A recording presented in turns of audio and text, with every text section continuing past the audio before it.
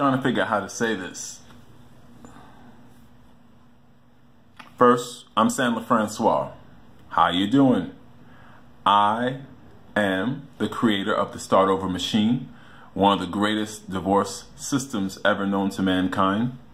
If you need an affordable divorce, you can get it at a very, very low price and a quality care.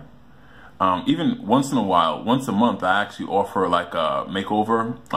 You can call it a pampering opportunity where you get made up and you eat well and what have you, all while you're waiting for your divorce paperwork to get done.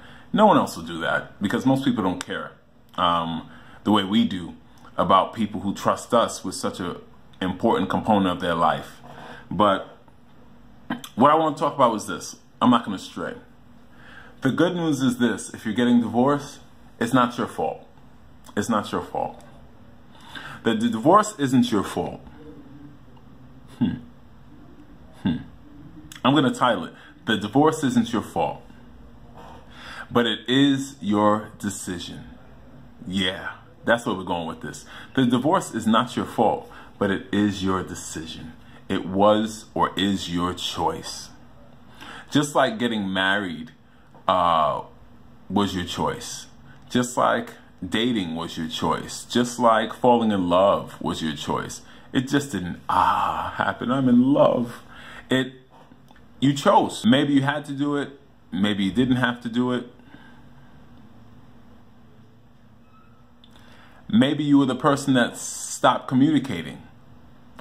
Maybe they were the person that stopped communicating, and as a result, you decided to stop communicating. Maybe you were just so angry and you didn't give yourself a chance to think about it, and you just wanted to erupt and go off because you had all you can stands and you can't stands no more.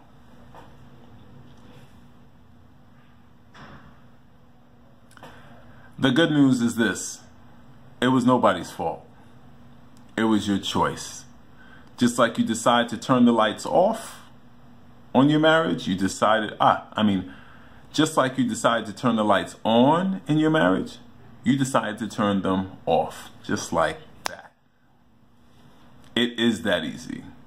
I know there's a ton of other people, counselors, and all these great people out there. I can name some of them, but I'm not going to do that because it's not about them.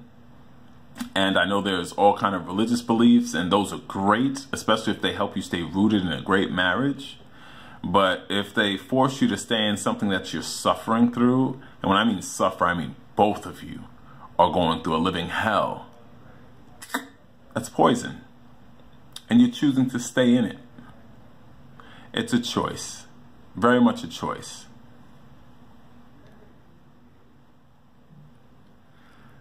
Another part of the good news is you can choose to stay and fix it, or you can choose to disrupt the entire thing, count your losses, and move on.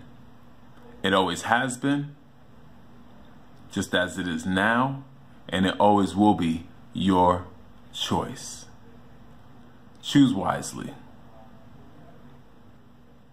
And if you decide to go forward with it, you can come see me. I'll be more than happy to help you. Perhaps I'll help you change your mind, decide to go back the other direction. Because I don't say yes to everybody. I say no to people too. It's my choice.